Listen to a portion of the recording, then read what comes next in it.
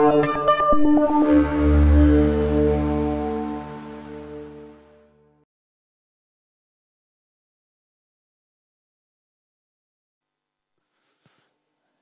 hej. Daniel Forslund kommer alldeles snart och hälsa välkomna här. Jag heter Andreas Hager, jag är moderator. Vilket betyder att jag har kontakt med föreläsare och kommer hjälpa till att lyfta fram lite frågor. Varför jag är här är för att min stora passion i livet är att hjälpa långvarigt sjuka i samhället att få ett bättre liv. Och framförallt också alla som hjälper de långvarigt sjuka. Så jag tycker det är väldigt spännande att få vara del av det här. Daniel? Tack så mycket Andreas och välkomna hit allihopa. Ni som lyssnar på webben eller finns här i salen på Vinnova.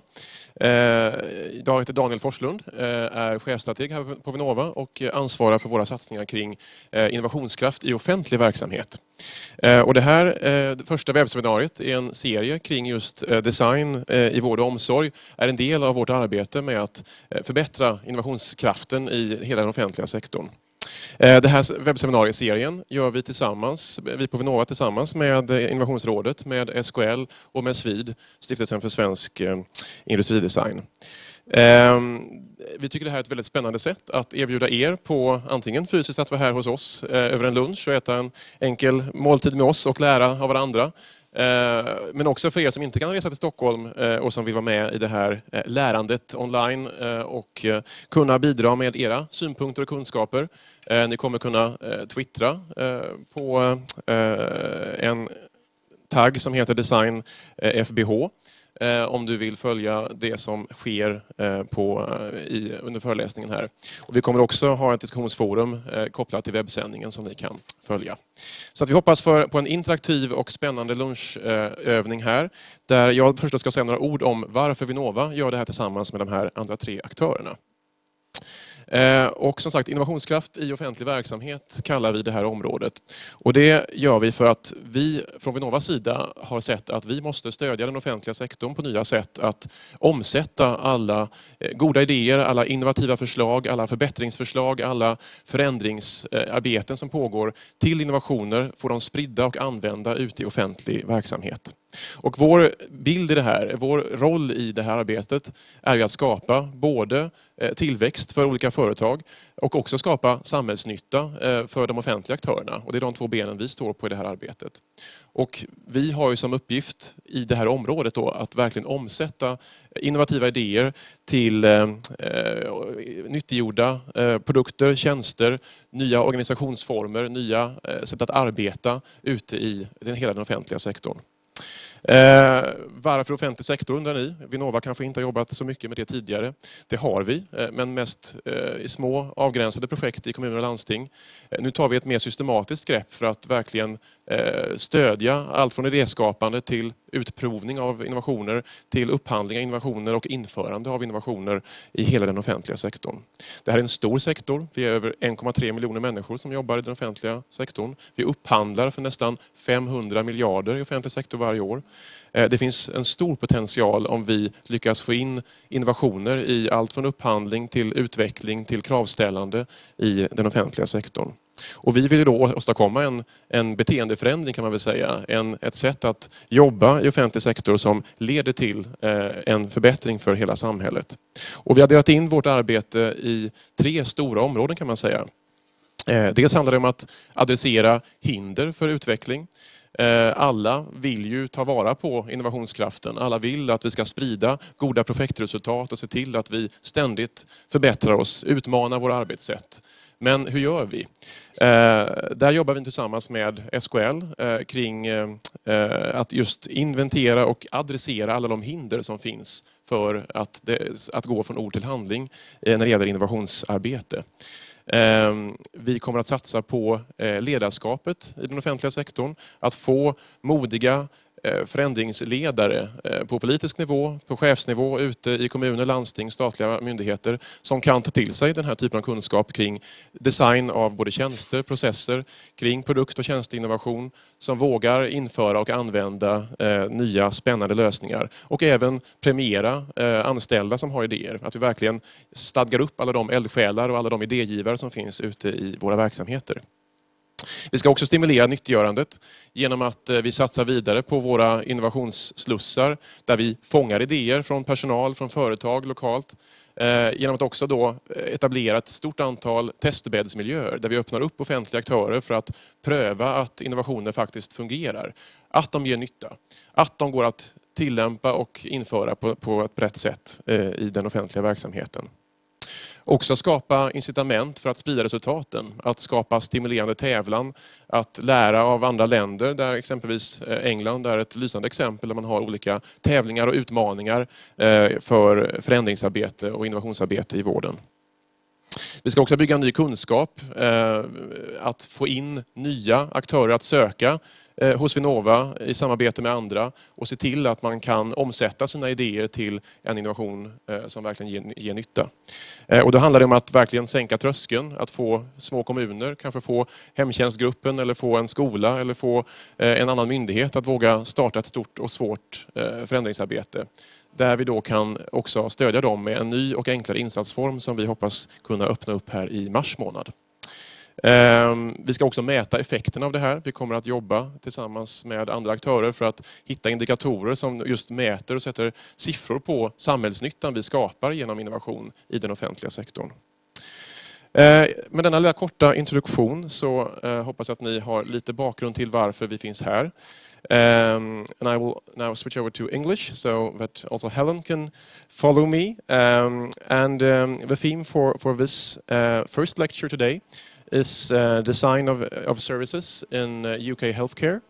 And for inspiring us in different ways of thinking and different ways of finding solutions for this area, we have Helen Baxter from the NHS Institute for Innovation and Improvement. She is responsible for the experience-based design work within the Institute.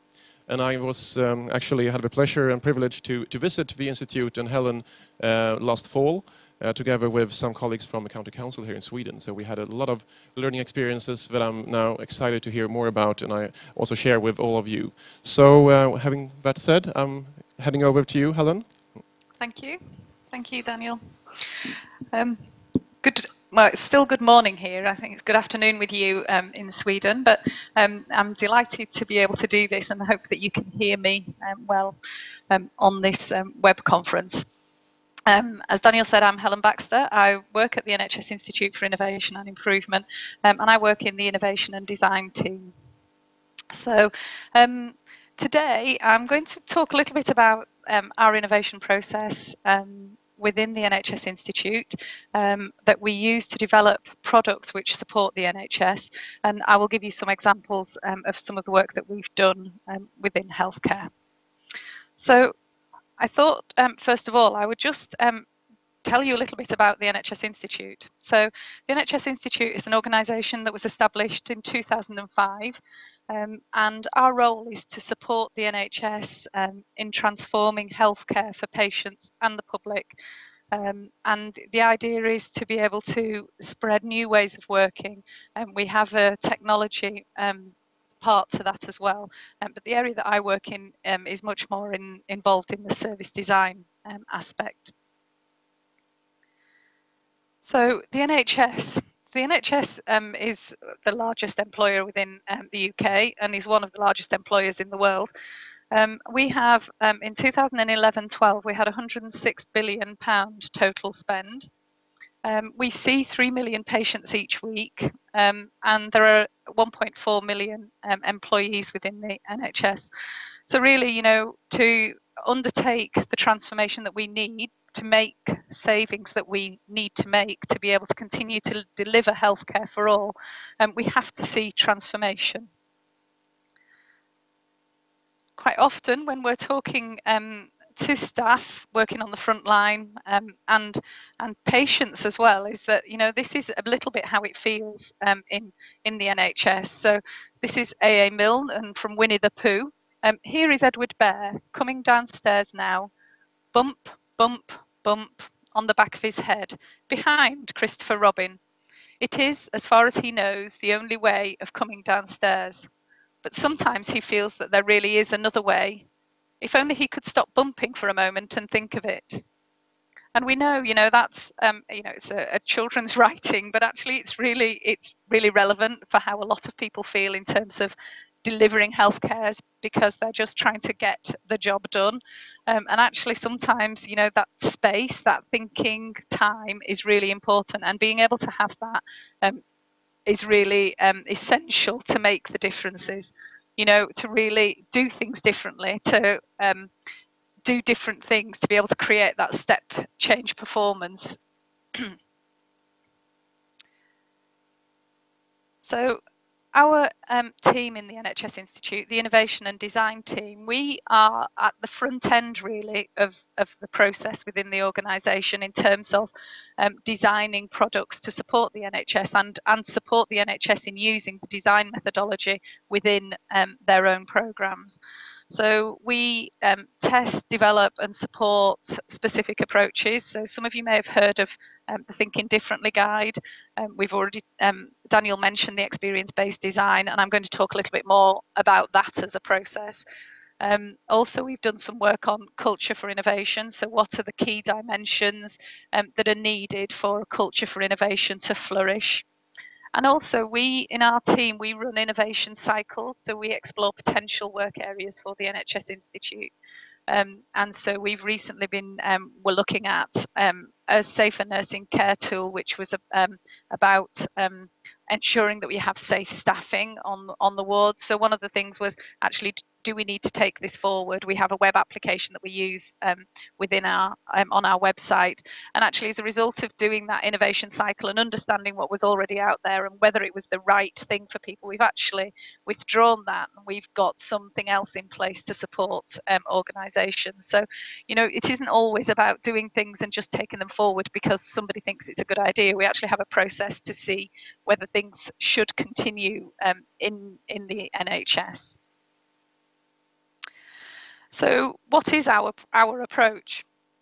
So our innovation approach is very much based on design thinking. So our one of our directors, Lynn Marr, who you may have heard of, she, when we first established ourselves, she was went on a study tour and was thinking, you know, we're an institute of innovation and improvement. So quite often in the NHS, a lot of work had been done on improvement, but this idea of innovation, what does it mean other than product innovation? So she went round to lots of organisations to see successful innovative organisations and see what it was that they utilised. And through that, building on that evidence, it was clear that the design approach was the way that would work for our organisation. And so it's very much based on user-centered design work, service design. We worked closely with during our years. We've worked with various service design agencies, and it's key about co-production. So all of our products that we've developed for the NHS to help them transform their services have been designed with them. So we've really worked closely with them in terms of understanding what's happening for them currently, and actually and whether the product will support them in their workplaces. So the co-production has been really important. And also this idea of divergent and convergent thinking, because traditionally, you know, within the NHS, and this may well be true for you as well, is that somebody gets an idea and they just jump to the first solution. So the idea of actually understanding a problem, widely understanding the problem, and then converging to identify what the actual issue is rather than what somebody thinks it might be, is really key to our innovation approach. And then I think one of the biggest learning for many of us is the idea of prototyping and testing to learn. So within traditional healthcare improvement science, there's often this approach of doing rapid testing. But what we've done within our programs is ensure that builds in prototypes rather than just testing with the next 10 patients. Let's really understand that interaction with the service. Let's understand the interaction for the users, both delivering the services and receiving the services. So they're the key elements to our innovation approach. So in essence, the biggest learning that Lynn had when she was doing her study tour was really that innovation is the result of a structured process. And so we have, as I say, mentioned before, we have various products to support the NHS in being more innovative, in particular in looking at how we deliver services. And the Thinking Differently guide is really quite clear about that, and talks about stop before you start to understand then what the actual challenge is, and then move on to building the ideas following on from that. So knowing what your problem is really important to start with.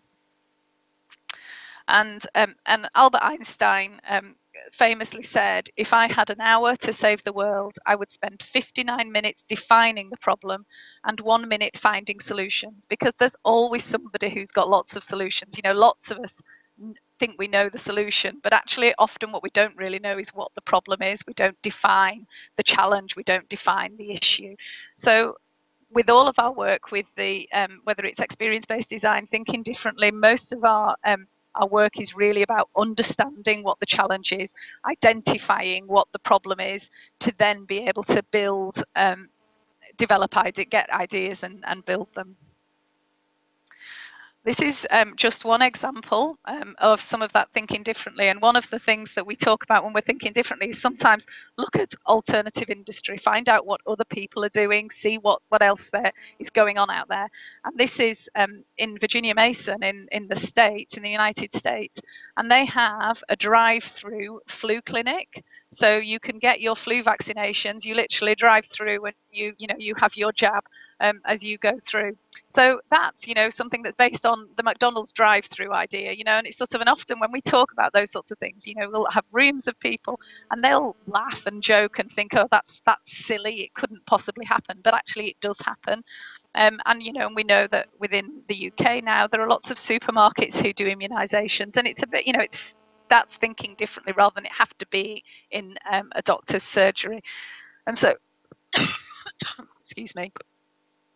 So, one of the things is that, that thinking differently, that thinking outside of the box often does lead to laughter and building those creative connections. And it is that fun and creative side actually that helps to build solutions like the drive-through flu clinic. As I mentioned earlier, I just want to do a little bit of an introduction to experience-based design, because that's very much based on design thinking. Experience-based design we first did our work in 2006. We did a year-long project with an organisation. We asked a friendly chief executive of an acute trust provider, hospital provider, and said, we think we should have a go at this. We're using this approach for developing our products with the NHS, but actually, what would it be like if we worked with patients and families and staff to understand their experiences using the user-centered design approach? What would that be like?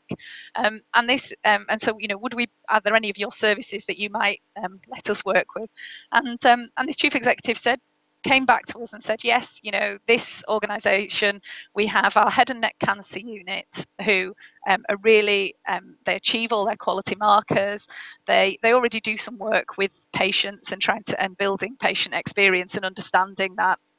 So they're probably a good place to start. And so we did a year-long project working with service designers, with the service improvement team in the organisation, with the staff, with patients and families, and with ourselves, and there were the team from the NHS Institute. And what we did was we worked with those organisations to develop an approach, and based on that, the academics have written a book about experience-based design, and our products that some of you will have seen. So what is experience-based design? As I mentioned, it's based on design thinking. And it's one of the things that we've struggled a bit with is because it's got the word experience in it, people think it ticks the box in terms of the experience, the satisfaction questionnaire almost. And so what we've had to try and educate a lot of people about is that this is actually about using those experiences to make a difference. So it's not just about gathering experiences and that's okay. We know what people are experiencing. It's actually about how do we gather that experience? How do we then develop the insights from which we can then identify the opportunities for improvement. So it's very much about an improvement methodology. It's about ensuring that we make change as a result of understanding the patient's experience, the families and carers experience, and the staff experience, because understanding what it's like to deliver the service is as important as it is for those who are receiving the service.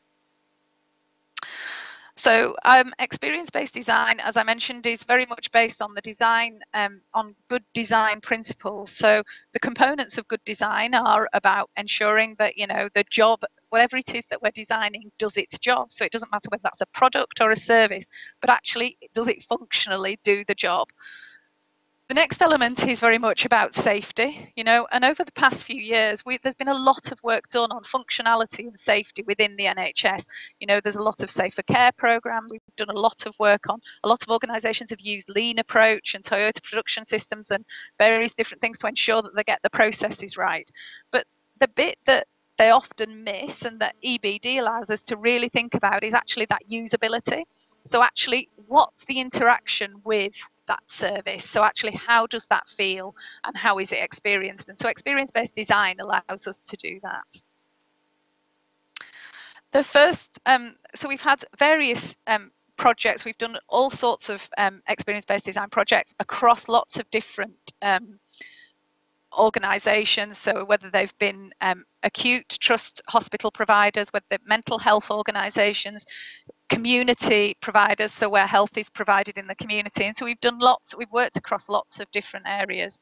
And there are lots of changes that have happened as a result of that. One of them, the first project that we did, there were in that organisation, in that team, there were 42 improvements made to a service which was considered to be the best in the hospital.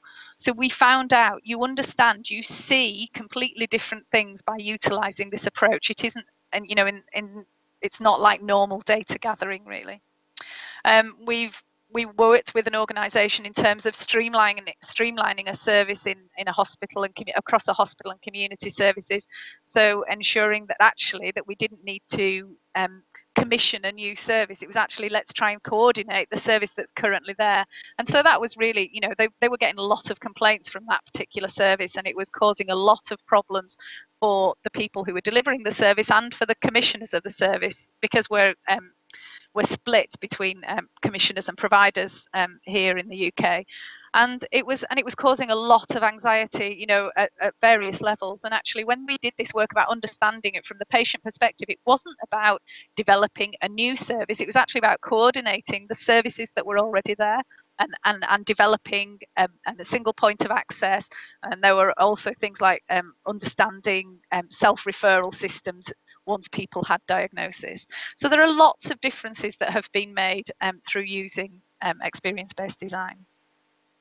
So I'm just going to quickly take you through the 4 phases within experience-based design. The first element is about capturing. So, and we would use a narrative approach. So it's very much about capturing stories and then using observations. And to capture those stories, they can be done in multiple ways. So it might be that you do in-depth interviews, so unstructured interviews. It might be that you get people might want to do photo diaries. So this gentleman had some throat surgery and had a tracheostomy, and when he came back in, and he brought in a photo diary, so he took photographs, and the staff knew he was a farmer, but they didn't realise how involved he was still in the farm. So when he brought these photographs back, and he was going to farm sales, he was still doing some combining, and all of staff hadn't realised how active he still was at home, and they were quite horrified really, because they couldn't understand the challenges he would have to keep his tracheostomy clean when he was in a dusty environment. So they learned a lot more about this person's life by doing this as well. But it also made them think differently then about, actually, you know, when patients are with us, we see them as patients because they're in that clinical room, they're in the waiting room, they're in their bed or whatever. But actually, you know, when people go home, they live very different lives, and that was a real eye-opener for the staff. The other element of capturing the stories is very much about observation. And IDEO, who are a well-known design agency, I don't need to tell you, most of you that, I'm sure, but when they were working with us when we were first developing our approach to innovation, and one of the things that they said was, observation is key. So, it's important to understand what's happening from that experience, from the stories, but actually observation is really important because people don't always do what they say they do. People don't do what they think they do, and they don't always do what you think they do. So quite often, we can have perception about what we think somebody does, but actually until we observe it, until we see what actually happens, then we can only really then start to find out what people really do and actually what they might need. And we did some work with some portering services in acute hospital. So, the people who are taking patients from the wards to radiography, taking them to physiotherapy, wherever they needed to go. And it was really interesting because we talked to people all across the board. So whether they were managers, porters, nurses, radiographers, we talked to lots of different people. And they all told us what they thought was wrong with the portering service. So they all told us what they thought needed to do. One of the important things is once you've got when you've gathered and captured those stories and the observation is, really is then how do we understand that? So it's really about developing those insights. And Henry Ford, he said that, if he'd listened to his customers, he'd have built a faster horse. But what he needed to do was listen to the insights behind their needs. So it's actually understanding their experience and trying to identify from them their needs. So my screen isn't working. So I'll carry on talking anyway. So I can't get up the presentation at the moment. So blue slide with mapping. Okay, so yep. All right. So you've moved on and I haven't then. Yep. Okay, so so the next phase is really about understanding. So how do we map the journey? And what we would tend to use is an emotional mapping approach. So that's about identifying how people feel along the journey and using the concept of touch points. So it's about those moments of engagement with the service. So they can be any number of things and not necessarily the traditional process things that we tend to think of within healthcare services. So those moments of engagement can be finding the car parking space. They can be that engagement with the letter. When you get an appointment letter, that the engagement with that letter, which is completely outside of the health service in terms of what, being in the health service, but actually that interaction with that letter can have a major impact on the way you feel about the service and the way you experience the service, because sometimes it might not have the right information, it might not be the information you need. And we generally find whenever we're doing experience-based design programs and projects, there is generally something about communication and information. There are usually big areas that need some work doing on them. So the emotional mapping we tend to utilize as part of the co-design process. So we will start to pull together those stories and those observations and identify the highs and lows and those emotions, those clusters of emotions, which are, those touch points that then we can identify as areas that we can then develop and improve. And we will do that with the patients and families and carers as well as the staff. So really pulling that together. And quite often we might do it individually to start with, but then we might do it with staff group and patient group, but then we will always spend time working together. So, and then the next phase is really about improvement. So how do we then improve? So we've identified those areas, we've prioritized again together. So it's actually about ensuring that the priorities are identified with the patients and families and staff as well. And decided what areas we want to specifically look at. And what we tend to find is that actually utilizing creative techniques, so using some of the, creative problem-solving approaches and idea generation, once you've identified the area that you want to work on, work really well because they're real levelers, and it means that the hierarchy can be well, it can be leveled out. You know, it's a level playing field, so that really helps. And it can, and just, you know, getting people to think differently, because you have different people in the room, so you're more likely to get a breadth of ideas and opportunities to take forward. And also recognizing, you know, the skills that you have in the room. So quite often patients and families will offer to actually, yeah, we can do that. You know, we can get involved in that. And in particular, one area we were doing some work, and a co-design team was looking at patient information, and there were, so the patients and staff around the table, and the staff said, okay, well, we'll take this information leaflet and we'll rewrite it. And the patient said, no, actually, we'll take it, we'll rewrite it from our perspective, and then you can add your bits in afterwards. So it was just turning things around, rather than it being the staff writing it and then asking the patients to check it afterwards. It was like, the patients know what this service is like, they've been through it, and actually let's us do it from our perspective, and then we can add in the clinical bits later, because we know what's important to us. And then, you know, one of the next bits is actually, how do we develop those ideas, you know? So it's actually selecting those ideas. When you've got lots of ideas, how do you then, you know, you select them based on criteria, being really clear about what those criteria are. How, you know, do you want something about quick wins? Do you want something that doesn't cost anything? Thinking about what your criteria are. Do you want something that's specifically about safety, because you might be doing something because there's an issue about safety in that particular area? So deciding how you select the ideas is really important. And then it's about, once you've selected, how you then build and refine and get into that testing cycle. And as I mentioned earlier, you know, for us, I think one of the big important things that we've really learned the value of is that of prototyping. You know, prototyping helps you to test the boundaries, helps you to understand people's interactions with the product, with the service, and that means from the staff perspective as well as from the patient's perspective. And the other big learning for me really was about, actually, you know, with prototype, it only needs to be as good as it needs to be. And I know that may sound really obvious, but actually it doesn't need to be anything fancy. It can literally be a piece of paper with, you know, the information written on it, and, you know, and then people are much more likely to to scribble on it, tear it up and say, actually, it needs to be this size or whatever. So just remembering that within prototyping, and that's been really valuable for us, about ensuring that we do that prototyping in to build those ideas into something that will make a difference. And we've definitely designed different things as a result of as the prototyping from the initial ideas. So, and the final section really is about, you know, within anything, and we put this at the end, but actually it needs to be made aware from the start, is that of measurement. You know, we need to know what differences we've made, what differences have happened as a result of the work that you've done.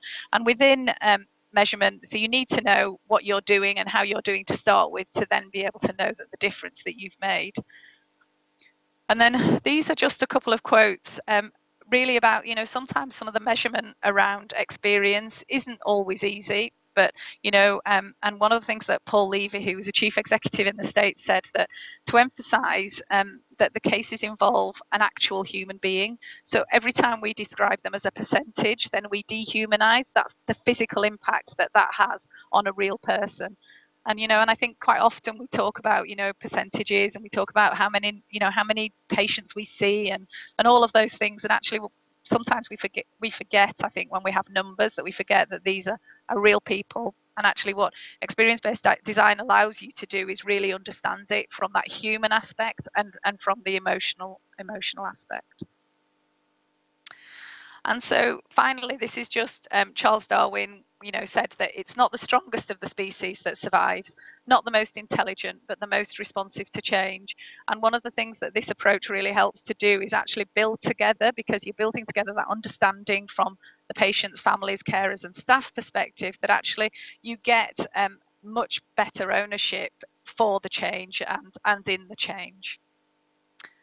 So that's it. Thank you very much for listening, and I apologise for the drop part through.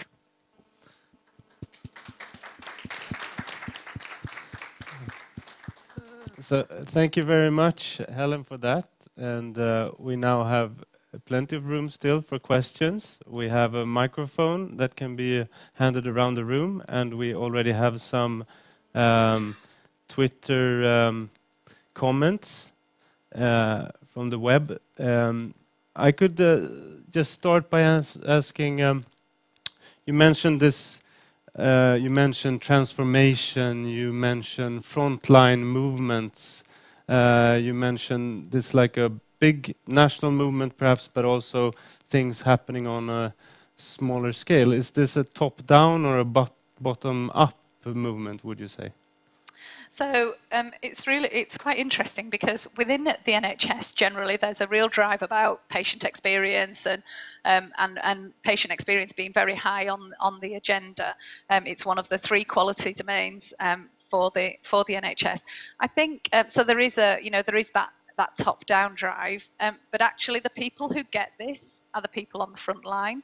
The people who understand that this can really make a difference and how it can make a difference are those on the front line. And actually where it works best is where the front line just do it. So the people, the nurses, the therapists, the receptionists, the ward clerks, when they just take on and utilize this approach.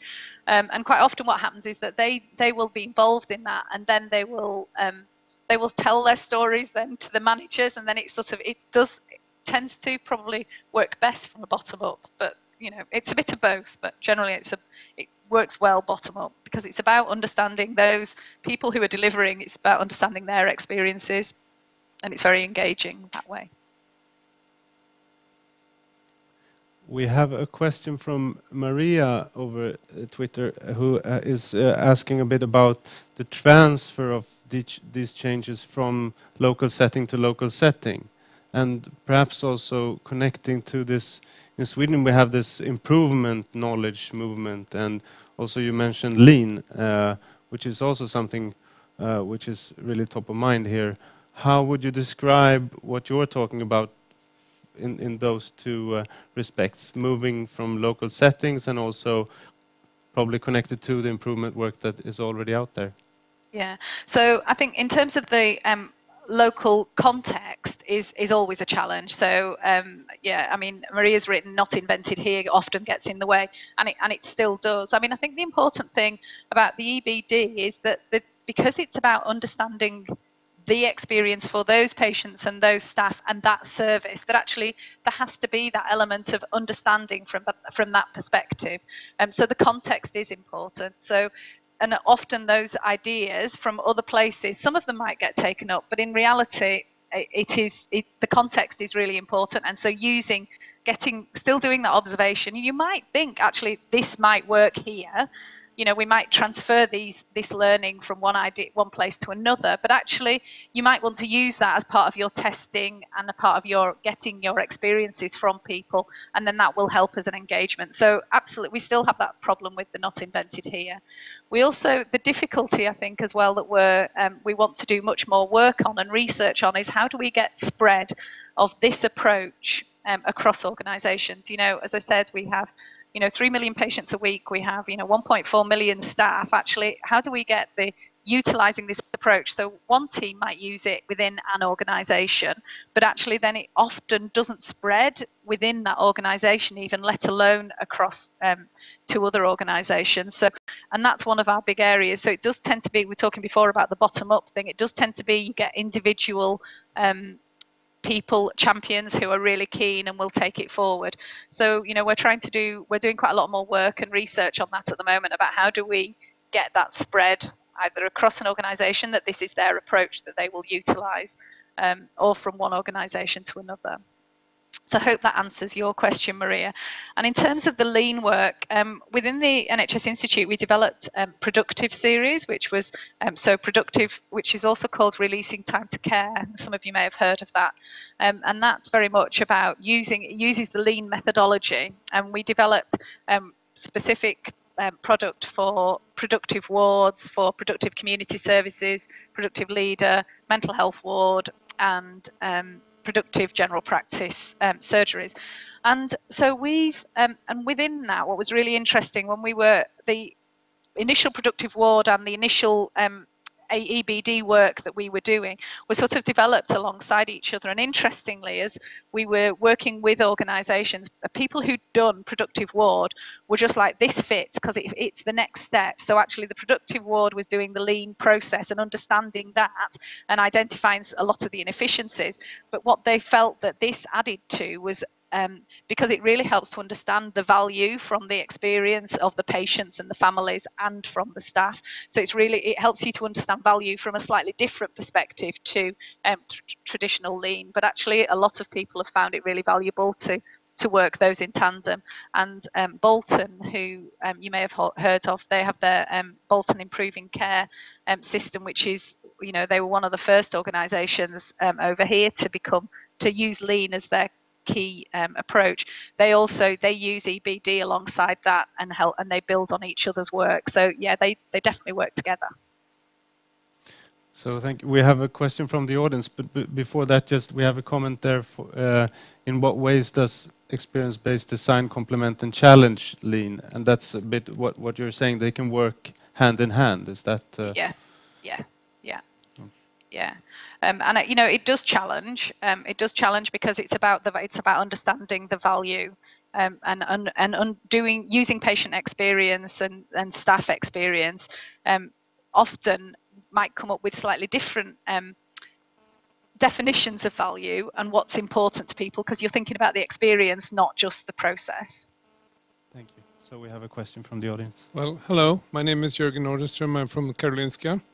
Hello. The fourth point was measurement, but you didn't give any data on that. Would be interested to hear what sort of measurement, if it's measuring the process or measuring outcome, and what are your experience so far that it improves health and for the true outcome measures would be, of course, most interesting. Yeah, so in terms of the measurement work, most of the measurement we talk about measuring the improvement. So we're measuring the changes that have been made. So it might be that you measure the specifics around process, because those still change as part of using EBD. It isn't, you don't ignore process because it's about patient experience. There is still those elements. So you will still measure things about process and also the safety. So there are all those sorts of measures that will still be utilised. So it's very much about how we measure that improvement. And every project is different because every project identifies different things to work on. So it's about being clear about when you're identifying the areas that you're going to improve, is being clear about what those measures are in relation to that. And I think, and the other element is that of experience. We know that measurement of experience isn't easy. There's a lot of work being done within the NHS around patient experience surveys, and they measure experience to a point, but I wouldn't necessarily guarantee that using an EBD approach might increase that. You would hope it would increase that experience survey, but it might not. So because sometimes what it does is helps to open up some of the other challenges and some of the other issues. So measurement is really very much about the measurement of change that you make, and so it depends on the project that you're working on. We have a comment here on Twitter from Torbjörn Hägglöf. He says, do you have any views on healthcare innovation in relation to reimbursement systems? And perhaps there is some connection here with measurement. Sorry, I missed that. I just lost you. Can you hear me now? Yeah. We have a question on Twitter. If you have any views on healthcare innovation in relation to reimbursement systems. Mm-hmm. That's a good question. I think one of the challenges we've had is actually we've found that there's often negative incentives to innovation in some areas. So it's a challenge, and I don't know. I think each case is different, but actually I often find we've often found, because of the payment systems are often counterintuitive to innovation. So and what we did some work specifically looking at ambulatory emergency care, and worked with the Department of Health trying to ensure that the tariff that people were getting for not admitting people was supportive of having an innovative approach to dealing with some of the emergency care admissions or not, or trying to manage them in an ambulatory way. So we've done some work on trying to work with the Department of Health to try and manage some of that. So that's probably as far as my views go, really. But yes, I think it's a hard one. We have a question from the audience here. Yes, my name is Hans Malmqvist. I'm from a research institute, Swedish ICT. I have a question about, you have your co-design group here, but how do you transfer their information over to the ICT people? Do they develop functional specifications or technical specifications? This is a very critical point. Yeah, we would try and ensure that the ICT people were involved in those co-design groups. So if there was something that was specifically about technology, then we would try and ensure that they were involved in the project as well, because it's really important to have the right people all the way through. And so it isn't just about bringing people in at the end and saying, right, we want this doing, go and develop it. It's actually about how can we ensure, because I think then if the ICT people have been involved throughout, then they understand what the needs are as well from people, so that then we can ensure that it's the right specification. But there's a risk there that they will push on the current solution they already have. So if you have a new proposal, they're a bit reluctant to that. Yeah, and that's about the engagement. One of the big things we find with, and it's not just within ICT, but within lots of clinicians and certain groups who like to work in certain ways, like to use certain approaches. But actually, once you involve patient stories, once they start to hear what it's like for patients, and understand that's what we're here for, then they start to think differently, and it actually helps with that engagement in terms of the change and approach to change, rather than just actually we're okay with what we've got. So we do find that having the stories and having the observation of what actually happens and understanding it from the user perspective, it does make a big difference actually. So getting that engagement from that early stage is really important. So it is always a risk. I can't get rid of that risk altogether for you, I'm sorry. But it does help, this approach. Do you have any experience of really structured ways to involve the users, the patients, the families? In terms of, it depends a lot on the engagement within the service. So and we don't really have particularly structured ways. What we tend to do is have an approach to engaging people. So thinking about, who are the right patients, who are the right service users. Do we want to focus in on extreme users? So, for example, or particular demographic groups. So, for example, there was an organisation in London who were having a real challenge around maternity health, and in particular a Chinese population, and that particular organisation had quite a high percentage of Chinese ladies, and they were having a lot of maternal health issues, and babies, more stillbirths than in any other group. And so what they did was they utilised this approach to understand what was the problem within this particular group of people. So they focused in on that particular area, and basically it was about the fact that in their culture you don't go to hospital, so they weren't going to antenatal clinics. They weren't going because you don't need to, because hospital is for ill people, and so they weren't utilising the maternity services. We've also done some work specifically with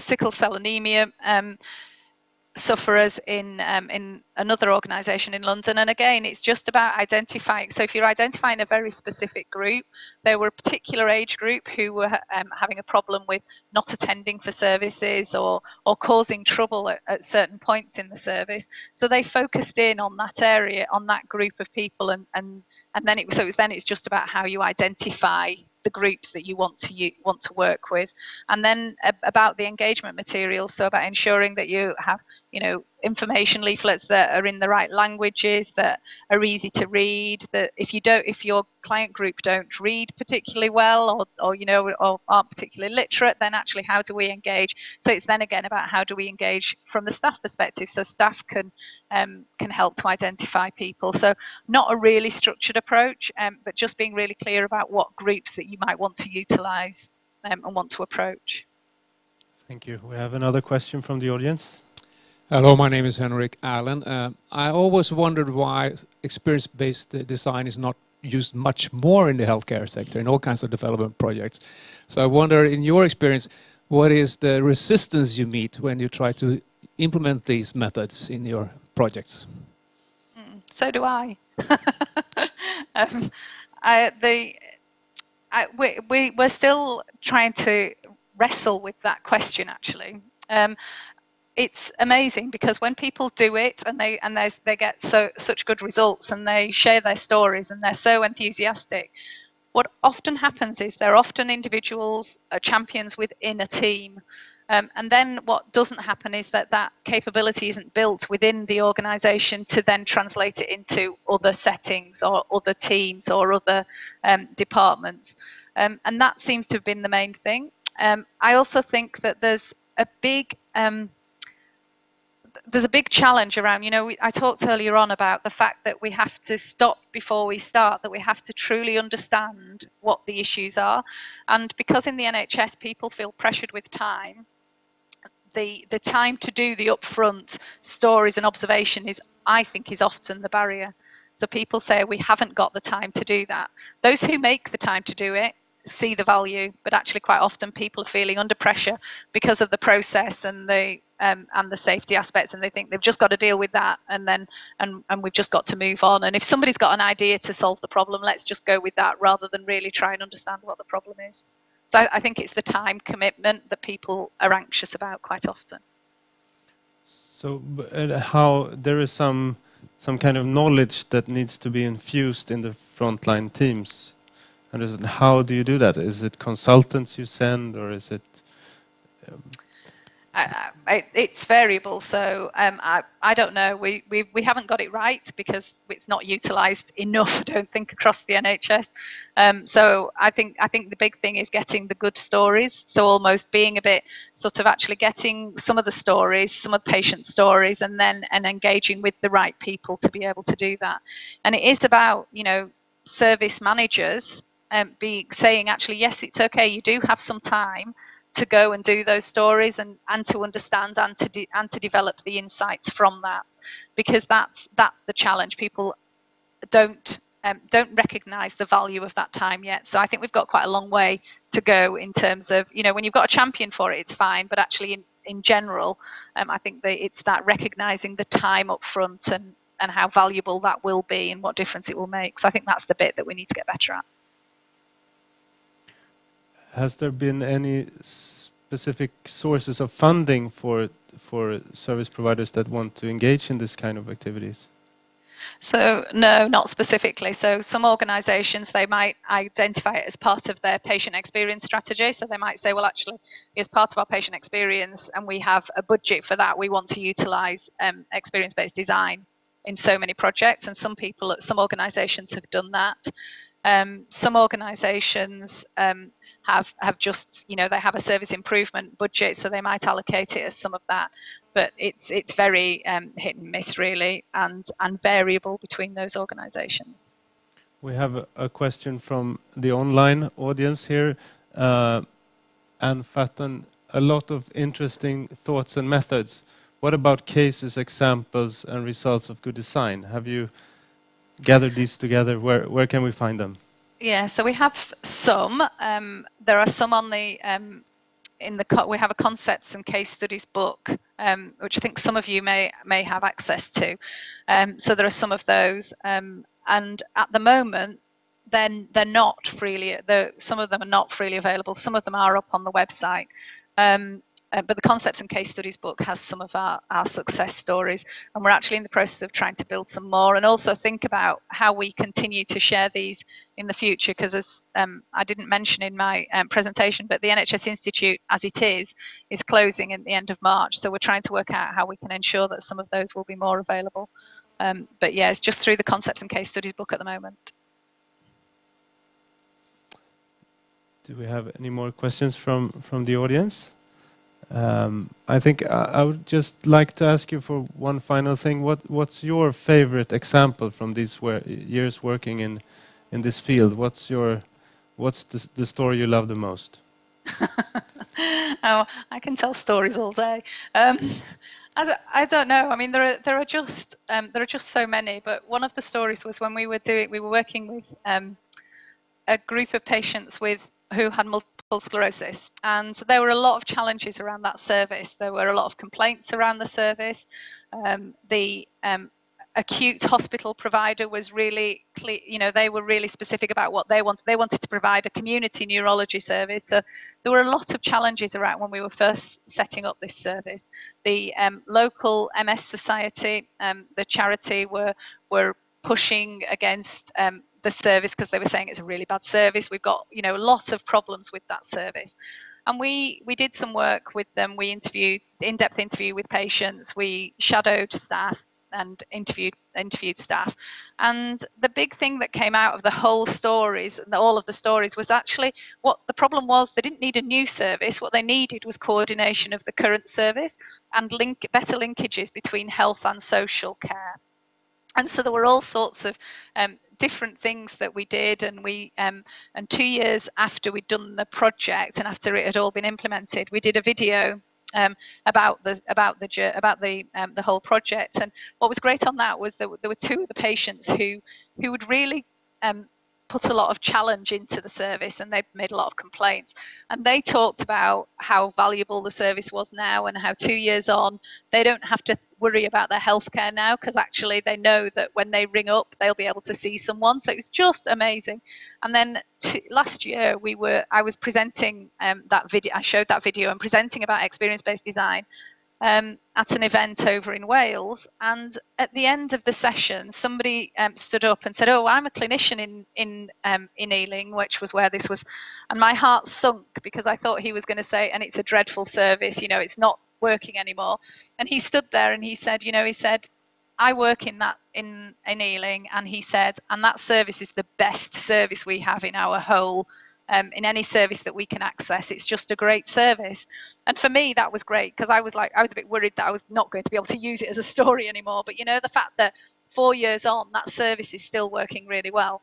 The challenge for me is the fact that it hasn't translated into other services within the organisation. So because the team who did the work in that service, and they've not then been released, or you know, probably because they need to do their clinical role, but they've not then been released or transferred that into other parts of that organisation. So that's, you know, but you know, the fact that you hear from somebody else that it's been a real success story was great for me. So yeah, I just love it when, you know, people can continue to get a good service.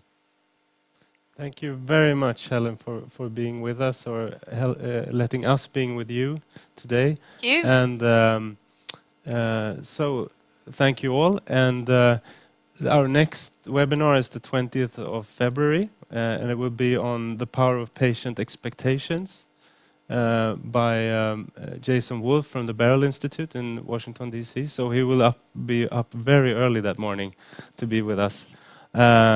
So I think, and you can continue to follow this on Twitter with this hashtag, and also we have a LinkedIn group that we will send you invitations to all participants in these webinars. I think some of you have already received an invitation to that LinkedIn group.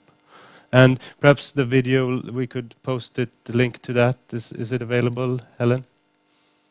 I can the multiple sclerosis one. Yeah. I'll do that. I'll see if I can upload that. That's wonderful. So that kind of information we could continue on the web. Yeah, I'll do that. Yeah.